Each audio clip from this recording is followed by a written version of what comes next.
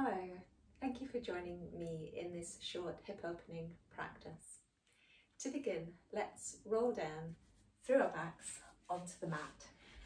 Just going to think about lots of space through the spine as we come down, so we can support that with the hands holding onto the thighs. Let your shoulders draw away from the ears to help you really lengthen your spine all the way through to the mat. And then I think it's always worthwhile spending a moment or two to space the spine out, lifting the hips up, lengthening the pelvis away from the weight of the ribs and the shoulders, lifting the ribs up and lengthening the waist out of the weight of the hips. Letting the ribs settle against the mat, broadening out through the ribs and the shoulders so you can feel the spine in the back of your rib cage connecting with the mat. And then let's support the head from beneath with the hands and lengthening the spine from between the shoulder blades gently through to where it inserts at the base of the head, and letting the weight of the head come through to the mat and centre. We're just going to spend 3 or 4 breaths here to feel the weight of the body balancing against the mat. So on the exhalations, aiming to feel from the crown of the head through your spine, right the way through to your tailbone, softening and lengthening, allowing the little spinal processes, the little prongs or thorns at the back of the spine to soften downwards, one after another towards your tailbone. And additionally, spending time on the exhalations to think about the shoulders broadening against the mat, widening the weight of the right shoulder and the left shoulder evening against the mat, and the weight of the right ribs and the left ribs evening against the mat. Same through the back of the waist, same through the back of the pelvis. We're going to let the thigh bones sink into the hip joints, just softening into the hip joints, using the weight of your legs to support the legs in this position. We'll let the arms rest by the sides. And additionally, now thinking about bringing some awareness to the inhalations. As you're breathing in, feeling the coolness of the breath meet the skin in the nostrils, feeling the coolness of the breath arrive on the skin at the back of the throat, back of the mouth. And visualizing the breath then just diving down over the front of the spine all the way through to the tailbone. And then with your exhalations again, this idea of letting the breath sweep down through the back of the body, softening and lengthening the spine and balancing out the weight of the ribs and the shoulders against the mat. So we're going to follow the breath once more in this way, very consciously allowing the breath to take effect within the body, the relationship between the breath and the body, just feeling that here. And that will help us as we move into the actual practice itself. So let's open the arms out in line with the shoulder joints. The arms can be long to both sides, or if it's easier for you, you can bring the hands into the back of the head and just stretching into your elbows. So both are fine. It's just a question often of space. And let's, from this position, as we breathe out, keep that sense of length and softness through the back of the spine. Let your lower abdominal muscles engage and draw down and back, and the navel pull to the spine, and gently releasing the spine into a twist. Let's say we're going towards our right side. And as we work into the twist, coming through gently, if we force the twist and really push and pull with the legs, we often lose this lengthening and opening through the flank, through the outside of the rib cage, waist, hip into the thigh. And ideally, in this little twist, the spine will be long, the waist will stay nice and long, and we should still be able to feel that sense of lengthening crown to tailbone, rather than that there's a push forward or an arch in and around the base of the rib cage especially. Now again, once we're in the twist, if we let the weight of our legs relax, relaxing through the inside thigh and the outside thigh, we'll feel how that helps the twist to open the body a little bit more. Still keeping lots of awareness with our inhalations as well, allowing there to be space in the body on the inhalations, thinking about the breath diving down over the front of the spine, opening space over the front of the spine. And then again, as you breathe out, the back of the spine softening and just allowing the shoulders, the ribs, the waist, the hips to be nice and broad and wide. So gently, gradually, as you're ready, you're going to wheel back towards the center. We can depress the breastbone towards the spine, draw the navel towards the spine, hollow in the lower abdomen. So we really lead back from the spine more than that we pull back using the legs. And then once again, as you're ready, let's exhale to release the tailbone and then the sacrum and then the waist over towards the left side here. And again, as we're coming through, just aiming to keep the breastbone lengthening away from the face, breastbone depressed towards the spine, and trying to feel this strong opening through the side of the body. So what I'm saying is, if we force and push like that, I actually think that there's a lot less opening to be had. Just allow the muscles to connect one into the other over your bone structure, and that will usually be a very good practice. So again, breathing, lots of awareness of the breath interacting with the spine, and using the breath as well to keep the body, the trunk of the body open, the ribs opening away from the spine, the ribs opening away from the breastbone, the hips opening away from the spine. Just checking in that the legs are relaxed, so you can feel the weight of the legs opening the outsides of the hips. And let's breathe one more round of the breath here. And then once again, as you're ready, coming through on your exhalation, depressing the breastbone towards the spine, navel pulls to the spine, hollowing in the lower abdomen, just wheeling the spine back with as little effort from the legs as possible, so you keep that opening and lengthening and mobilization through the spine going. Now let's from here let the legs move out towards the sides, and with this many of us are not super flexible, some of us are, but many of us aren't. And what I find is very helpful is to think about just widening the space between the crests of my hip bones, lifting the thighs up and out a little bit of the hip joints to create space within the hip joints, and then letting the inner thighs open from the hip joint towards the knee. So just going through like that. So for some people, this is a very open position. For others like me, it's just not so open. And it doesn't matter. It's we're opening our own bodies as much as our own bodies will open.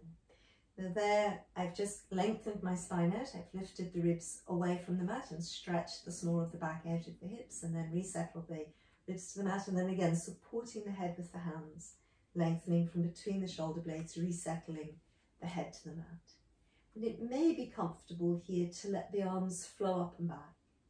If the arms move back gently, we'll be able to feel how the action of the arms moving back opens the muscles in the sides of our rib cage. And once again, as the arms are above and behind the head, just softening between the shoulder blades and the rib cage. Thinking about relaxing through the back of the spine as much as is possible in this little passive back bend where we are. And just seeing if it's possible to feel the energy passing over the front of the spine. The breath can't pull as much back into the body in a back bend as in other positions. But just seeing if you can feel the sense of the energy flowing near the front of the spine. And again, on the exhalations, just as much as you can, relaxing the back of the spine in this position. Checking that you're even through the shoulders, right side, left side, even weight on the mat. Pelvis, right side, left side, even weight on the mat, as much as possible. So just the last couple of breaths here in the Supta Baddha Konasana.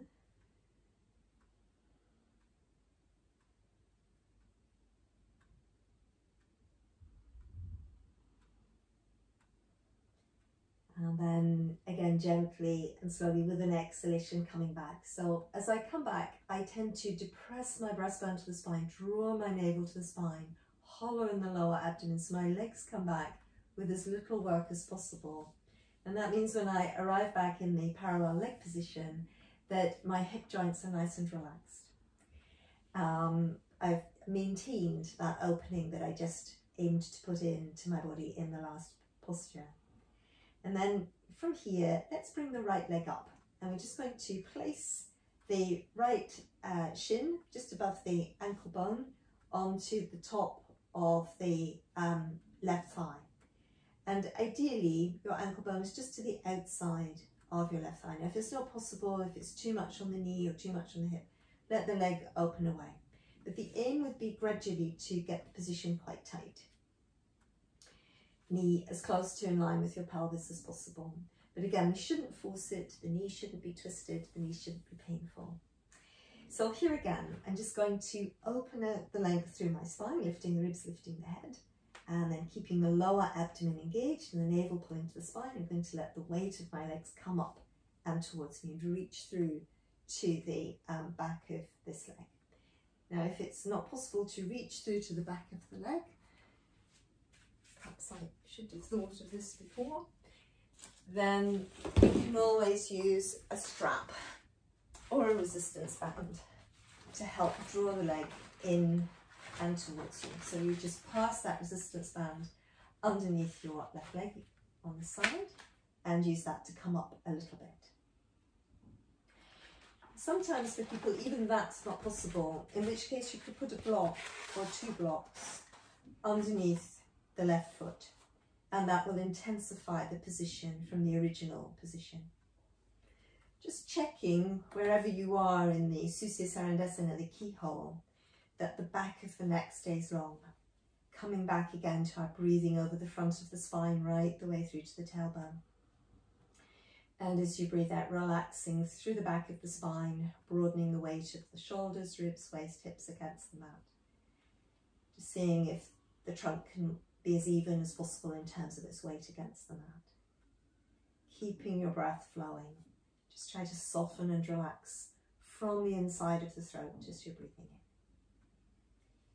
So then, as we're ready, we can either maintain the keyhole position, or we can let the left leg release to the floor and aiming to keep the tailbone in contact with the mat a little bit. We're going to think about drawing this right leg forwards and along the front of the body. Now the aim here is to think about the heel travelling as if it's going to arrive behind the crown of the head. Now that may very well not happen today. I don't think it will happen in my practice today. But that's the direction. So the idea is not necessarily to get the heel behind the foot, the heel behind the head, but to feel that channel, that line of muscles in the body opening rather than a different line. So if the leg veers off to the side, or if we're not able to keep the inside of the leg towards the front of the body, we're opening a different area. So we're moving towards Bhairavasana here, the sleeping yogi. And we feel the intensity of the opening in the outside of the hip. But if we think in terms of releasing through the inside of the hip, inside thigh to the knee, that will also be quite helpful. And I also aim to keep my tailbone rolled into the mat. So in a way, I'm just being truthful about how open I am. If I let my hips roll off the mat, of course my foot comes further forwards. But it's not really opening the muscles, it's just lifting my hips off the floor, which is a different practice. So then as we're ready again, we're just going to return that foot, if we raised it at all, to the left leg. And from here, as you're ready, we're going to roll ourselves up to seated. So keyhole in seated and just opening again that right knee away from us, keeping it as wide as possible. And breathing, aiming to let your spine lift quite tall. So for some people, it won't be possible to be here with a tall spine unless they take a little bit of support beneath the sitting bones. You might be able to see it's easier for me with the block underneath the hips. It definitely is. Or the position may just be too strong anyway, in which case let that lower leg extend and just hugging your thigh towards you. Now if we're still in the seated keyhole, we're going to just allow our left leg to tuck under and really holding the right hip down, hugging that right thigh towards the front of the body. Keeping the collarbones nice and broad and open, letting the shoulder blades move down the back. Again, aiming to feel the lift right from the base of the spine into the crown. Let the vertebrae in the neck lengthen out of the vertebrae in the ribcage. Breastbone can depress towards the spine. And you might here just think about a gentle twist. So again, leading from the spine, but this time leading through the upper spine and allowing the vertebrae of the neck to still continue to lengthen out of the vertebrae in the ribcage. Breathing. And as you're ready again, on an exhalation, untwisting.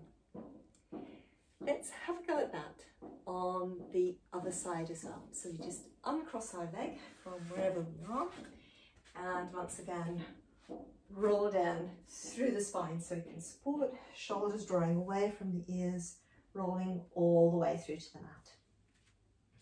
Again, spending a moment to relax through the length of the spine, to broaden out through the shoulders and the ribs and the waist and the hips, to bring this time the left leg to cross over the right leg.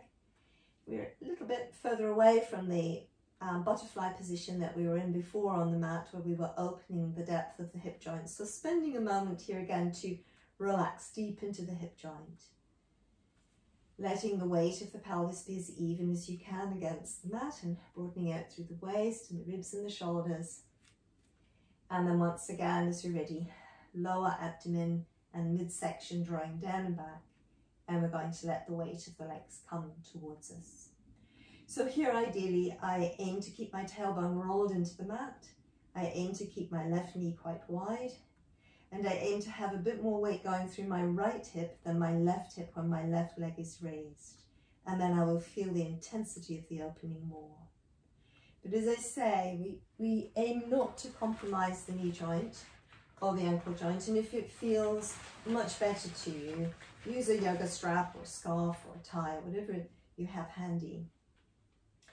In my case, a resistance band, to just support from beneath your right leg, like that. And just keeping the breastbone lengthening away.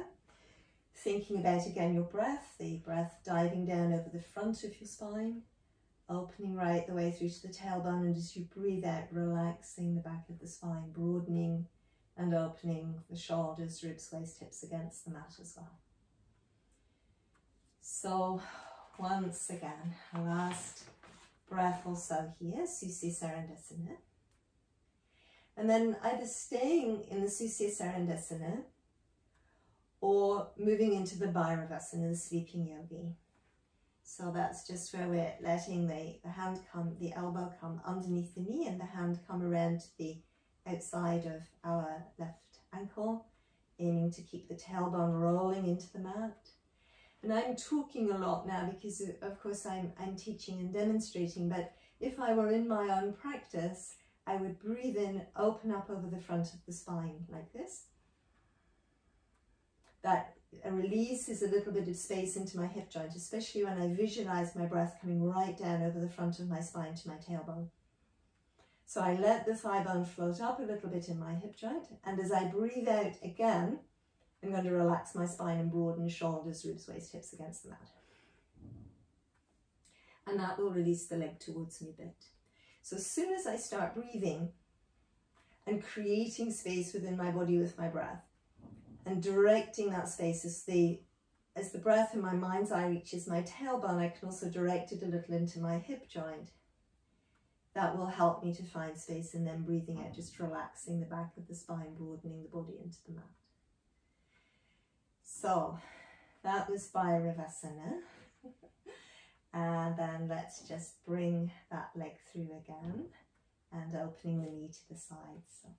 So now from here on this first side, we rolled up through the spine so that we arrived in the seated keyhole, and just still thinking about this knee moving out to the side. And if we need to, we're sitting up on a block, and or if it's just not working at all, we're letting the right leg extend, and then just the left leg is crossed over the right leg like that. So then we're still at the stage where we're hugging the leg towards us.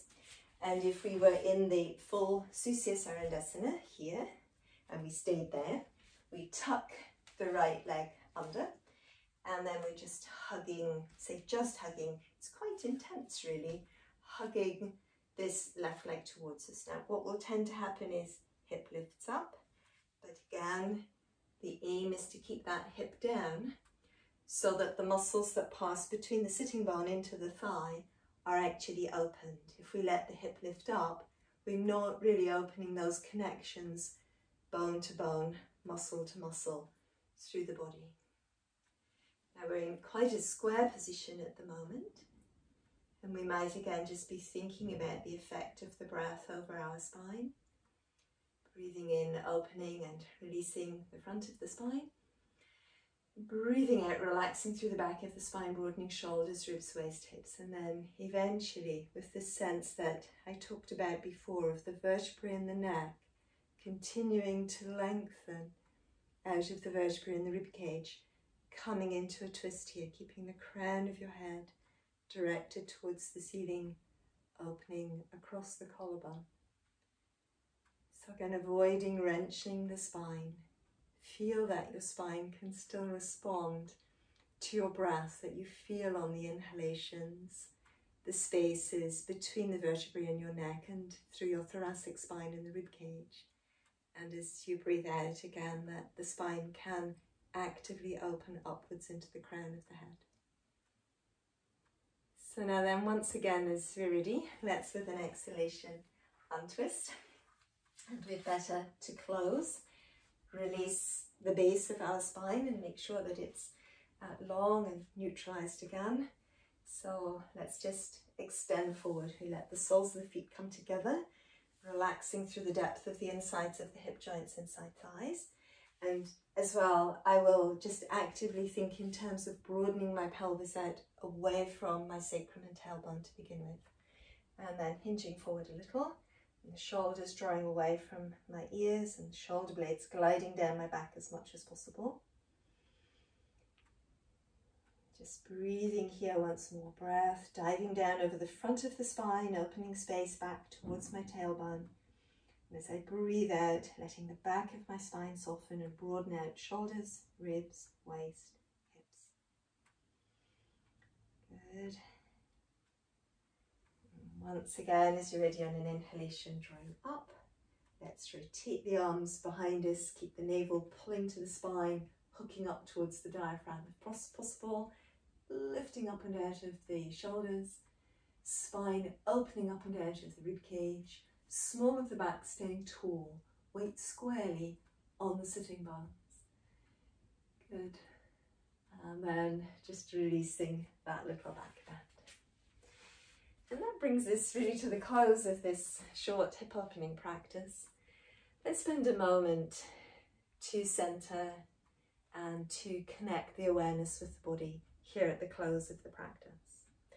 Just doing this in the seated mountain Parvatasana, breathing in to let the arms flow up, to open the muscles in the waist and in the ribs, feel our spine lengthening, and breathing out to flow the arms back down again, keeping our spine nice and tall.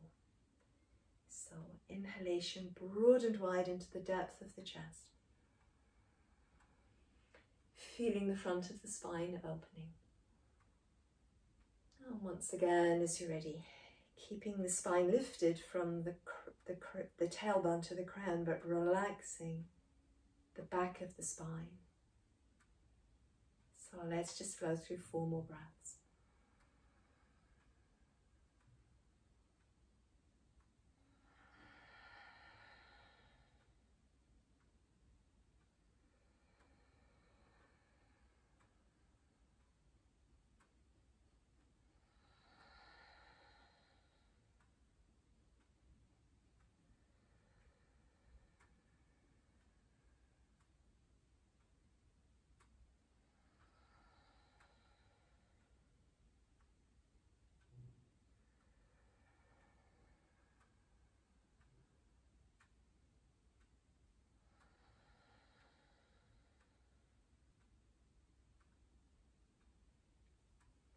Letting hands rest for a moment on the knees.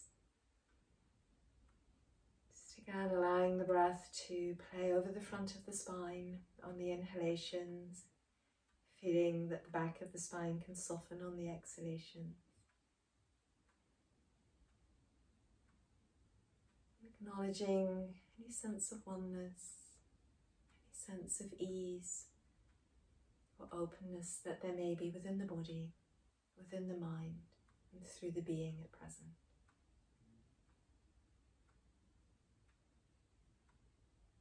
Again, as you're ready, thinking about opening up your eyes, reconnecting with the physical surroundings about you. Om Shanti Namaste.